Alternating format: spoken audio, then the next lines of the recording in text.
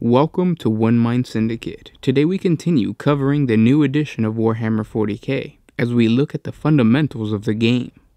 GW has improved the way we play by introducing the new datasheets. Each unit now has its own datasheet, which will include the unit icon, which represents the unit battlefield role, and the power level. The power level is GW's interesting attempt at allowing you to play a quick game.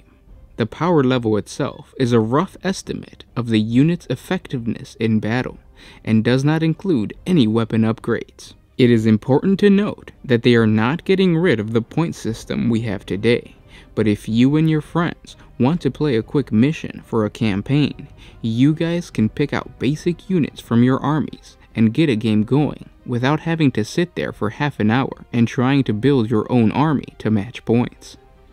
The exact point value of each unit will still be found in the new books, but will not appear in these datasheets. Honestly, I think this is great. My biggest pet peeve is when friends don't have army lists ready. It really delays the game.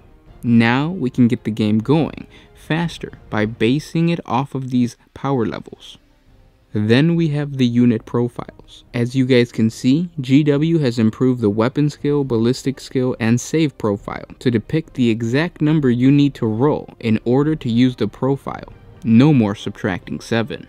We also get a new profile. This new profile is the movement profile, which gives you the unit's movement distance. War gear options are listed next, along with the stats of the weapon that the unit may take. Because many units have a plethora of weapon upgrades, not all options will be listed in the datasheet. The abilities will also appear in the datasheet, along with descriptions of the special rules the units may have. GW says the bulk of the special rules will be written in full, but there might be army-wide or common rules that do not get described. After special abilities, any psychic power will be listed along with a description of how to use that specific power.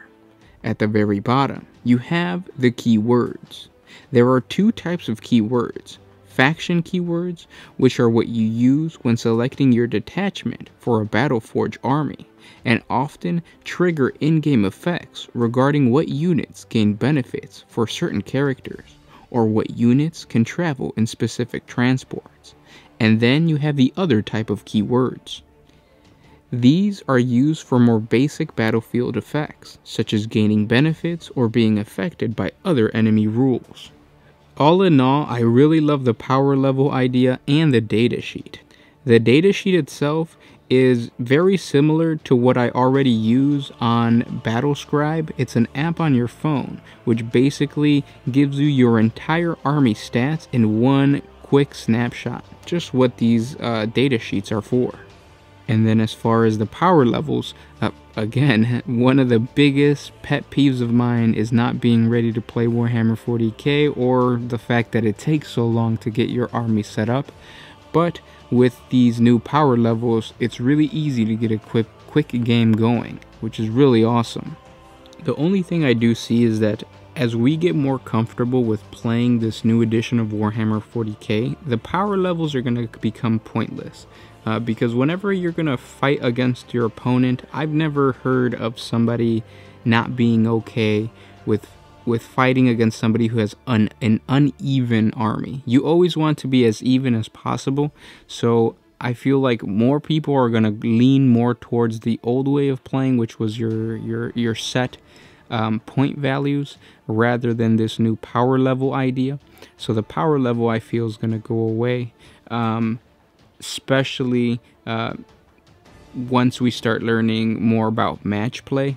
Match play is what I guess the style of game where you actually do what we're doing now and count your points. So each unit has its own point value, and then you add on war gear and effects, and those point values go up. Basically what we're doing today. So I feel like more people, as the game progresses, are gonna want to play match games. But again, for right now, the power levels seem like a big positive. It shows that GW is really listening to us when we say we want a shorter game. They want to give us the option of saying, if you don't have time for that 4-hour game that you would normally play, well, how about you just play an hour and you base your army off of the power levels that we're giving you.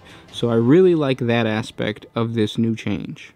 But now it's time for you to give me the feedback. What am I missing? What am I not seeing about this power level and this data sheet that I did not talk about in this video? Comment down below. I'm going to be reading all the information that you leave behind because I'm really interested to really see what's going on, because a lot of the times I might not pick up on certain aspects that you guys will. So I would love to hear from you guys. Comment down in the section below. And if you like these quick little news videos, please support us. Hit that like button, share this on Facebook, Twitter, whatever social media you use, and don't forget to subscribe to the channel. With that said, this was Gershwin with One Mind Syndicate, signing out.